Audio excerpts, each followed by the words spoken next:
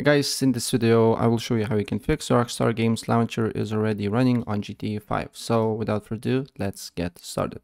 First of all, what I suggest you to do here, and for some people it helped, is completely turn off all the apps on your PC and restart your PC, and after you restarted it, then try to run the game and look if you're still getting the same error.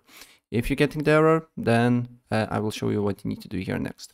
First of all, go and search and just write Rockstar Games Launcher, right click on it, open file location, then right click again, and then open file location as well. And then go to Rockstar Games and delete launcher, right? And after you do so, another thing that you need to do here, it really doesn't matter, is on Steam or Epic Games, you need to go to Library, GTA 5, Properties, and then Install Files, and then browse, and then what you need to do here is to delete two files. So GTA 5 exe and then GTA 5 launcher. I believe GTA 5 launcher. Yeah, GTA 5 launcher. And then what you need to do here is to go back on Steam and verify integrity of the game files. Then should be two files fail to validate, and it will be reacquired. And then what you need to do here is to start the game and look if the problem persists, right? And if the game is running, you're good to go. And if the game is not running, I will show you what you need to do here next, right?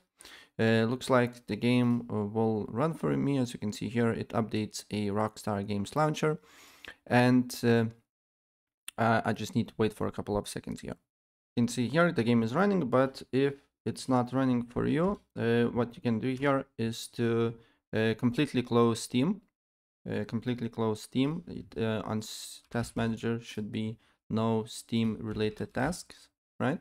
And then you just need to go to Rockstar's Games Launcher, right click on it, right click again, open file location, and then here it should be this thing. And what you need to do here is to go properties, compatibility, and run it as admin.